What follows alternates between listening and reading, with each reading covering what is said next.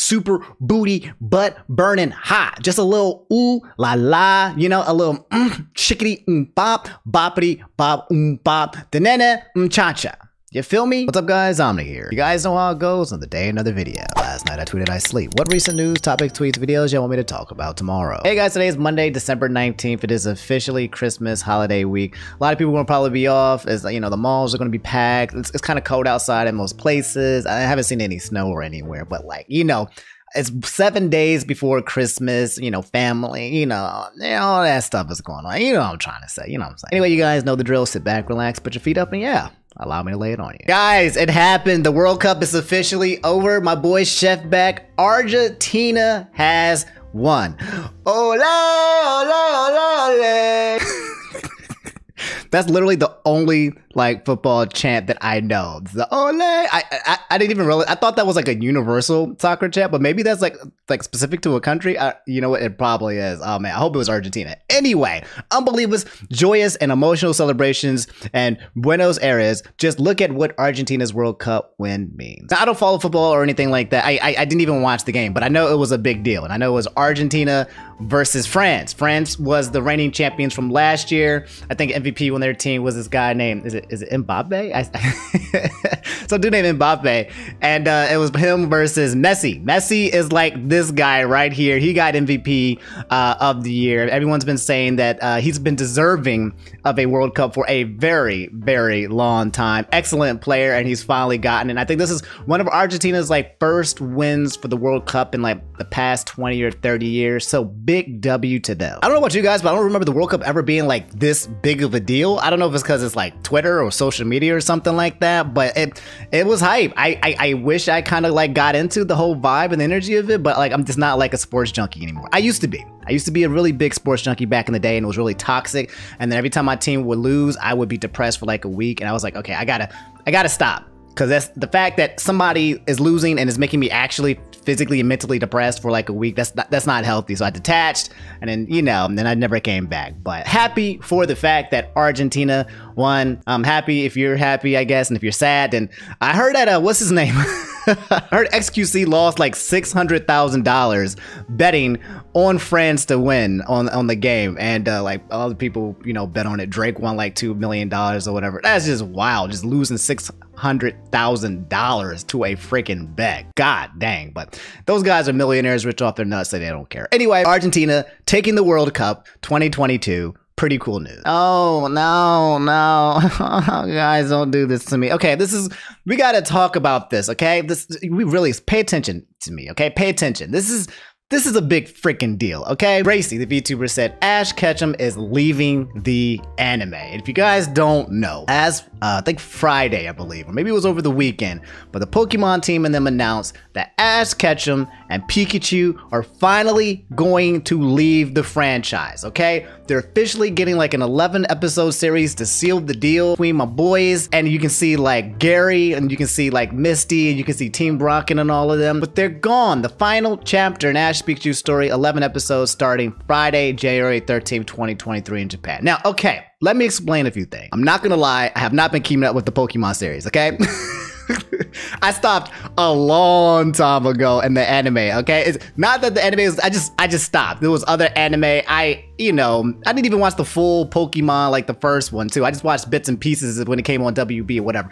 But like, you know, I'm gonna admit that, you know, I didn't watch the anime, but the fact that it continued to exist in the background, you know, like Ash and Pikachu existing in the background was just kind of like me. Like you have those friends and they keep living, and you're like, yeah, man, I see you doing your thing, man. I see you doing it, right? That's how I felt about Ash and Pikachu. And to me, at least, based on all the movies and everything I've seen and all the games and all the content and everything, I really feel like Ash and Pikachu are like, they are Pokemon. You know what I mean? Like, I know that Pokemon can exist without them, but they're like the soul of it.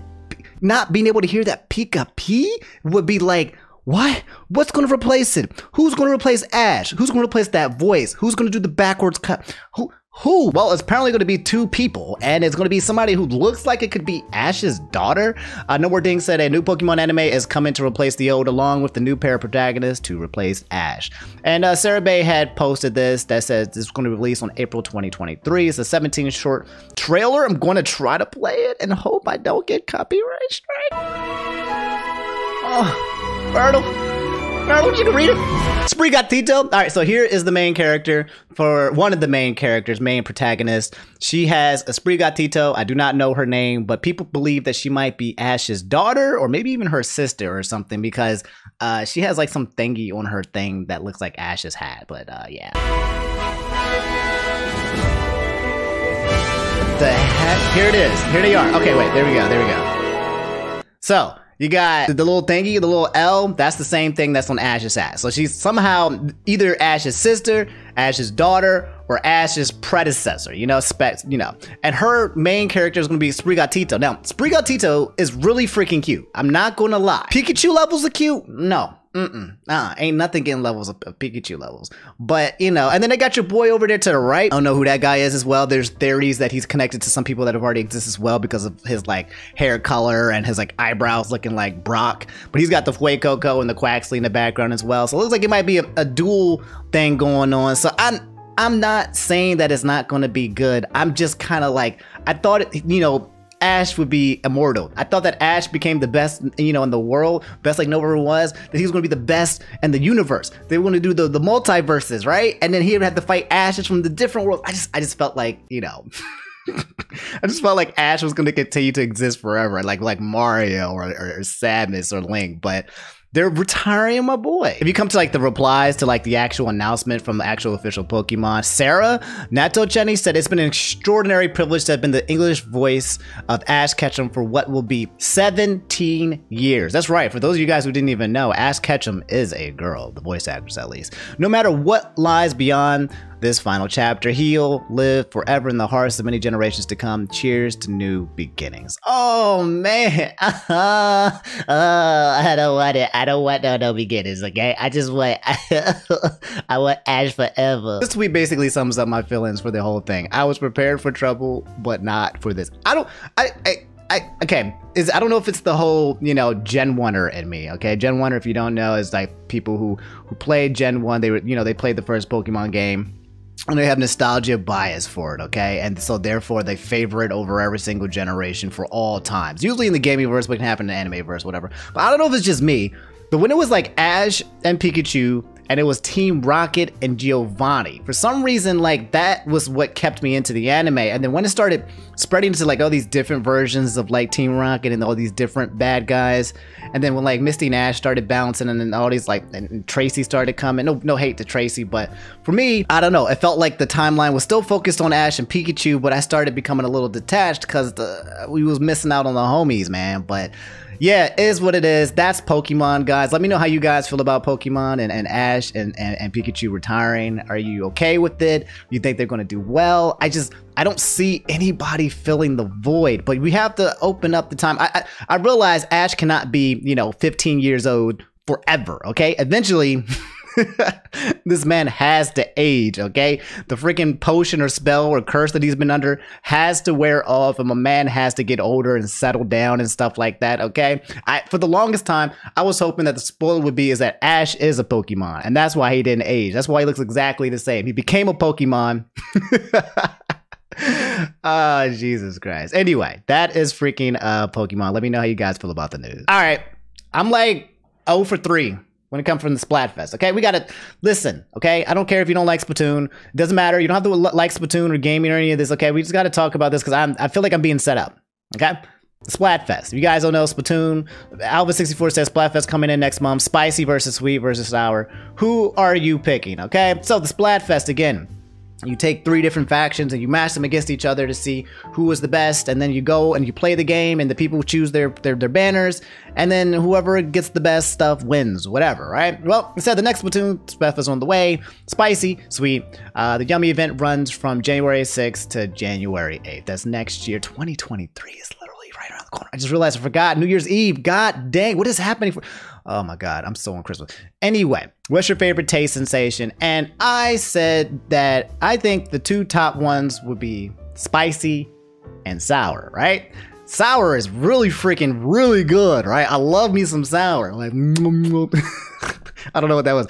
I like sour. It makes your face go crazy and it hurts, but then it tastes good. Love me some sour. But I feel like universally, spice, there have been nations that have gone to war for spice, just so that they can have just a little bit of taste, a little bit of heat, added a little bit of that added to their foods. You know what I'm saying? It's the most powerful freaking thing in the world is spice. And to say that if spicy does not win this, I would be 0 for 4, I think, and I would never have won. Now, the other one is that people are talking about is sweet. Omni, how you don't like sweet? Now, I don't have a sweet tooth, okay? I used to have a bag of Skittles like every day back when I was a kid, and then I kind of got oversaturated, you know, but now, you know, I'm older. Spicy helps, good metabolism. You can add it to foods, but it doesn't add any calories or whatever to it, you know? You don't get a stomach ache. Well, sometimes you can if it's too spicy, but yeah, you can get spicy. And I understand some of y'all is like, Omni, I don't like spicy because, you know, it makes my stomach hurt. You know, I can't handle your hot sauce. Look, I'm not talking about, again, I made this tweet. I said, so the new Splatfest is out, and everybody want to be pretend they don't like spicy food no more. Question mark, okay? I feel like y'all are gaslighting me for real, right? And this person was like, no, man, I just want to enjoy my food without chugging a glass of water in between. Come on. You ever been to Taco Bell's? You ever had their hot packet or mild? That's spice. And it ain't hot. Okay, it just tastes good. It's spice, all right? I said, it don't gotta be super booty, butt burning hot. Just a little ooh la la, you know, a little chickity bop, boppity bop bop, da-na-na cha-cha. You feel me? Did I have a seizure while typing this? No. You guys know exactly what this means. Just a little bit of a kick. So you go, you know, that wasn't bland. It was a little tasty and a little tiny spicy. Just right. Anyway, I'm team spicy, okay? I have a feeling that, you know, I'm gonna lose again because I think somebody at Nintendo is plotting against my demise. Because not only have I lost, but every team that I pick is last place. So, help me.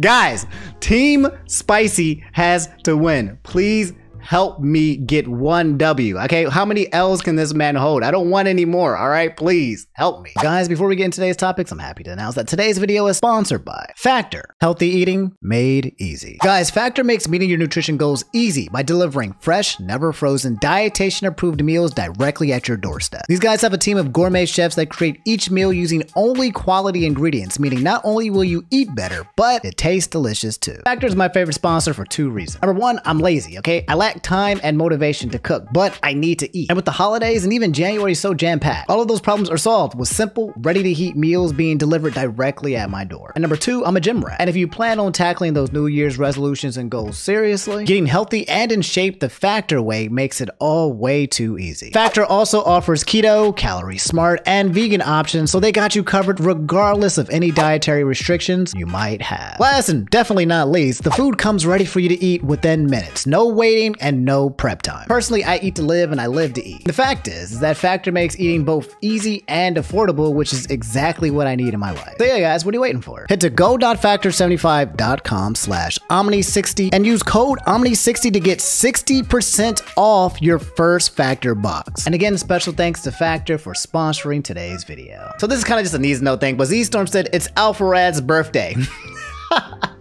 And my boy Alpharad, the man, the myth, the legend himself, it's his birthday. It's a picture of him holding a gun. Alpharad posted this picture here on his Twitter. Said turning 27. He's got pictures with the homies, man. Just want to say happy birthday to Alpharad. I knew Alpharad for quite a while, and I feel like he's just one of those friends that just kind of went to the West Coast, and I was like, dang. I was hoping I could spend more time with you, but I can't. But it is what it is. Alpharad, if you see this, homie, happy birthday, and thanks for allowing me to put you in my thumbnail. So guys, just a quick news note. I'm not going to spend like all the time on this segment, but it really does freaking sucks. Brian Cross said the Rich Campbell situation in OTK forcing him to resign. So if you guys don't know, OTK is an esports organization that contains like a bunch of popular streamers like Asmongold and Schlatt and NMP LOL and all these other dudes, and they all got together, Amaru Chem, S-Fan, and they all got together and made a group. But like for the past year or so, they have been under so much freaking drama and controversy because of members of their groups or people who've been affiliated with them basically being canceled for allegations. And when I say allegations, I mean that specific one, the forbidden R, if you know what I mean, that I cannot say on YouTube without getting demonetized or whatever. But another case has happened, this time being with another person named Rich Campbell. Apparently he was in midstream when a girl came out and dropped a twit longer on him accusing him of at one point in time in the past of doing the forbidden art. After her statement came out, Rich said, "I have read the statements made against me today. I will share my side of the story, but need some time to collect my thoughts. OTK has requested that I resign from my position, and I have agreed. I will make an update soon." But yeah, this is like incredibly bad luck for a lot of people on the team, because like I mean, if you guys don't know the crew right now, you got Asmongold, you have Amaru, you have Sven, you have Bruce, you got NMP, Schlatt, Soda Poppin', Sear, Tectone, and Tips Out, and since then they have been removed, I believe, Miskiff, and they have released Rich Campbell. But like, it sucks, right? Because like they're an organization, they're getting all this publicity, and people are always making memes and jokes about them. If you go to live stream fails or anywhere on the Twitter or whatever, and you hear about OTK, now people are always poking fun at the fact that their members are dropping out like flies, and they're like, who's going to be next? People are saying that like Imaru and Bruce needs to get the hell out of there because there's too much bad publicity. Like this OTK is a newer esports team that came out, I want to say maybe 2 years-ish ago. So one of the newer esports teams, but they seem like they make really good content, and I like a lot of the people that they have on their brand. So it just kind of sucks that all of this is kind of being tarnished. I guess it kind of sometimes comes with the category. If you know a lot of like different esports teams, they eventually there is some drama that ends up happening when them. It's just this one seems to be kind of bad. Like offline TV and that whole thing with like Pokemon and that one dude Fedmeister and stuff. Like there's like things like that are occurring in the esports teams, and it sucks because people are trying to run a business and, you know, do a crew and get together and make content, and then you got some of those bad apples. So anyway, that's the whole situation. Rich Campbell has not responded to the allegations as of now, but he has currently been resigning from the team, and it is what it is. All right, ladies and gentlemen, we got to talk about Twitter, because Elon Musk is doing things again to the platform, which could potentially lead to him being actually not the CEO of Twitter. Elon Musk running Twitter is so wild, because it's like, again, I've said this before, it seems like it would be like an amazing fun idea, but instead it's just drama. And I hate drama. Like I hate drama that I'm involved in. And since like I'm a part of Twitter, I feel like I'm a part of it, kind of. I like to be a third person, you know, sip the team like, oh wow, that's crazy, you know, move on. But I feel like this might affect me or everyone else, and it's just kind of annoying and tiresome. It was fun and meaningful at first, but anyway, if you guys don't know what happened, Jaden said Twitter got bullied so hard because of their new policy, they straight up deleted the tweet. So Twitter came up with this new policy that basically suggested that you are no longer allowed to link out to outside sources outside of Twitter. You can't link out to any other social media websites, I believe like Instagram or OnlyFans or Facebook or anything else where you might want to like, hey guys, here's my bio, and my bio links to all my other social medias and stuff like that. Everyone has something usually that's called a link tree that allows people to branch to all of their social media, kind of like a nice infrastructure network of everybody connecting with different platforms. Twitter was like, you know what? We're going to ban that, and you can only, you know, be a part of Twitter. And they said here, we recognize that many of our users are active on other social media platforms. However, we will no longer allow free promotion of certain social media platforms on Twitter. This statement is so troublesome for so many reasons. Number one, the restriction of like information flow between social media networks because you're trying to compete is absolutely freaking wild. Like, in the fact that they said that allow free promotion almost makes it sound like that you would have to start paying in order to promote all of your social media. Can you imagine if you couldn't actually put on your actual Twitter that you have a YouTube, or that you have a Facebook, or that you have an Instagram? Like, you just cannot let people know that you exist on different parts of the world and different platforms? Like, what? Like, no other platform does that, and yet here comes Twitter trying to do that right now. But then apparently after they deleted the tweet, they changed it to this question here from Twitter Safety. The cowards changed it. Should we have a policy preventing the creation of or use of existing accounts for the main purpose of advertising other social media platforms? Question mark. You know daggone well this is a tweet that Elon... It sucks, right? Because Elon Musk, he doesn't know anything. He's making everything up on the fly, right? He's just an old, rich boomer who thinks that he's right and thinks everyone's wrong. If you guys don't know, recently he's been on a tirade banning journalists. There's this whole thing that went down last week where apparently, if you guys don't know, he has like a jet or an airplane or whatever. You can calculate the where it is at all times, and there was an account that was basically posting where his plane was at all times, and he felt like he was being doxxed. So he deleted the person, and then any journalist who talked about the freaking information was getting removed. Okay, when you have the CEO of an information gathering hub removing journalists, then it starts getting absolutely kind of wild, all right? Then you start like, okay, not only are you manipulating information for your own benefit, but you're removing information from people that you don't agree with. And he's teetering and tathering. There's always a tweet, Elon Musk, where he says, hey guys, freedom of speech is free, or he says XYZ, and then like 2 weeks, 3 weeks, 4 weeks later, this man is doing the exact opposite. Like, I don't know what's wrong with them, but apparently they went back on this. This has gotten down to a poll of a no. Anyway, if you come to his profile 16 hours ago, he has said, going forward, there will be a vote for major policy changes. My apologies, won't happen again. And let me express to you guys that it will happen again.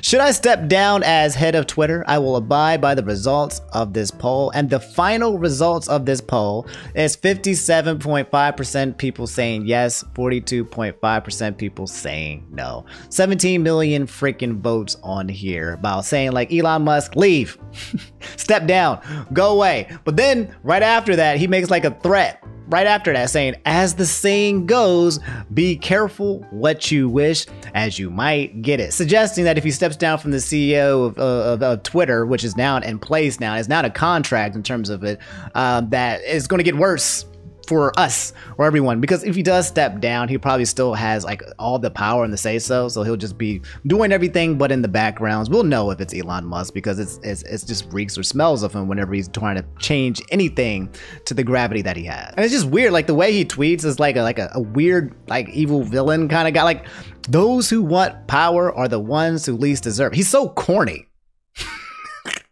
He's so freaking corny. That's what it is. He has no swag. He's corny. He got on the Dave Chappelle skit, or Dave Chappelle, like he was on a stand-up for Dave Chappelle, and then he got booed. Like, he's just not a likable guy. And it's not because he's a billionaire. There's plenty of rich people who can be freaking likable. There's Mr. Beast, super swell, likable guy. Yes, people will find reasons to dislike him, but no. Mr. Beast is just like, hey guys, I'm saving trees. Hey guys, I'm planting this. Hey guys, here's entertaining videos. And he's slowly but surely becoming one of the first YouTube billionaires, right?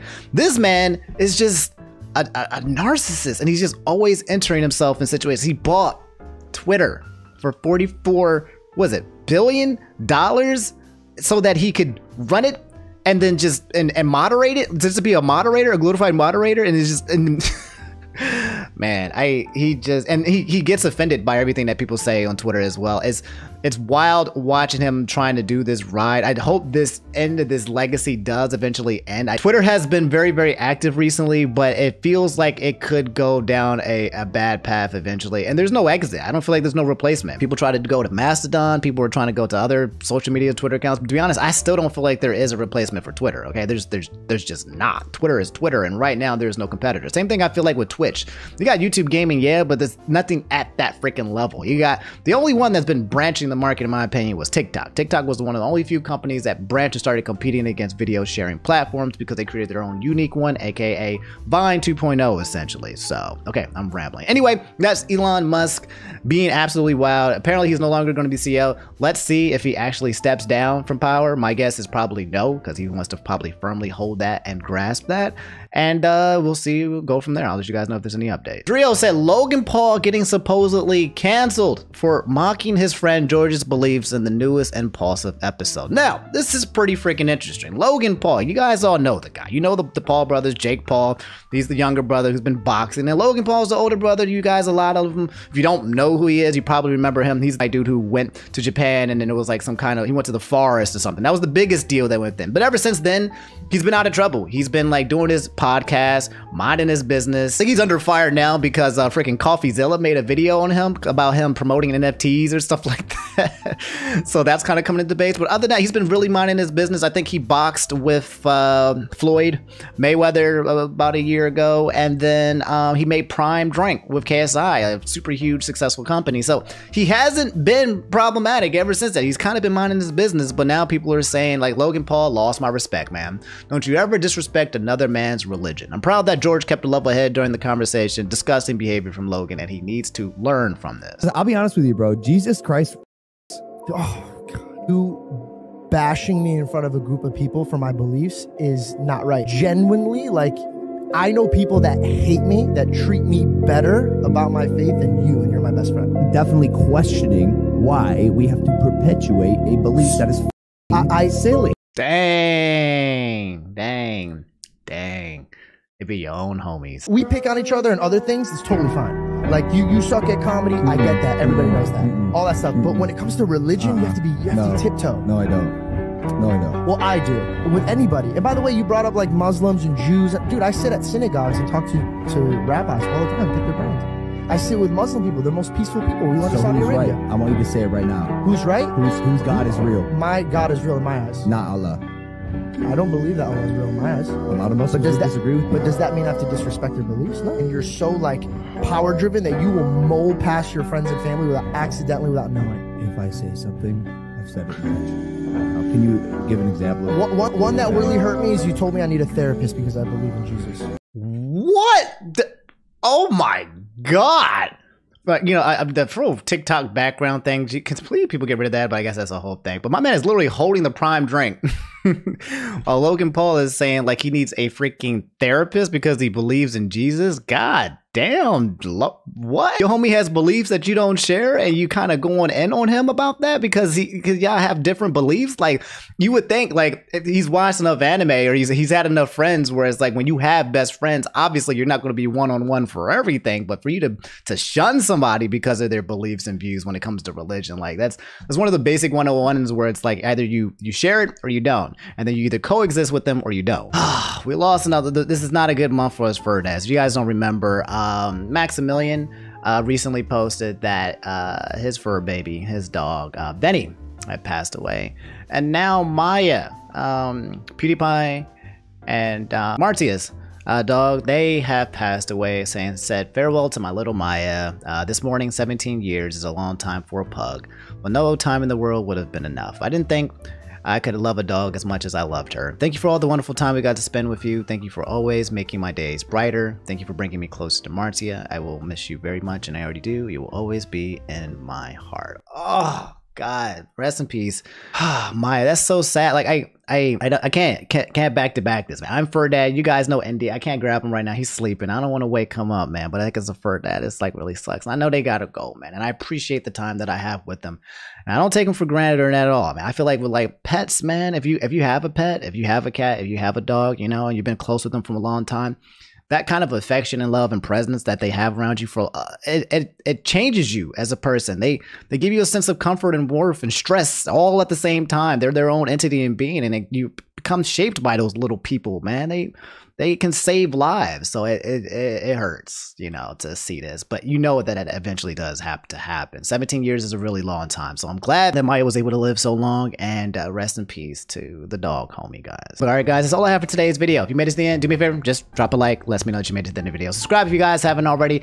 I'll see y'all later this week. Okay, go finish your Christmas shopping if you haven't. Okay, you got 6 days left. All right, just go to the mall. Hurry up. Just go. It's gonna be packed, but you gotta go get it done. All right. And just grab something. All right. And just, you know, whatever it's gotta be. You know, I got some stuff too. I got my old sponsors. I got Raycon. I got, you know, you got buy, get them something. Stop hating, okay? But otherwise, I hope you guys have a good week, man. I know, again, this time of the season for a lot of people are really lonely or sad, and it's cold, seasonal depression. And I said this in my last video, man, but just hang in there. It's going all right. We all suffering together in some kind of way, man. But we all family. We all interlinked. Even if you can't see the links, man, we're all joined and combined somehow, man. You and me both. So you guys will make it. We'll all make it. And enjoy the holidays. Put on some good Christmas music. Play some good video games. Eat some good food. Watch some good anime. Get some good sleeps. Take care of your body. Move. You know. Keep exercising if you can. Walk if you need to be. And keep practicing those self-care routines. And just move forward, man. And be happy. You know, this is wild times that we live in, which is always now the case. I feel like that now has just been more recently. But 2023 is right around the corner, all right? So let's make it through this year, all right? All right. I love y'all. Y'all take it easy. Peace.